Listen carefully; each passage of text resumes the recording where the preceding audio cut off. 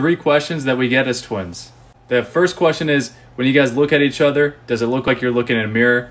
And then they even go to the extent of saying, does one of you fix your hair and you look at it and see if you fix your hair? Nope, does not work like that at all. It's completely different for different people.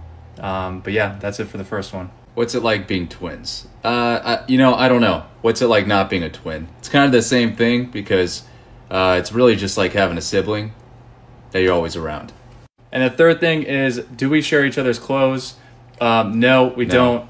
I feel like that's more of a girl thing to do. I think girl twins might do that, but yeah, I don't know. I like my own clothes. Yeah, I like wearing my own clothes. I don't see how sharing clothes is fun, and I don't know, if one of us gets a stain on it, then you're mad at the other one, so it just doesn't work out.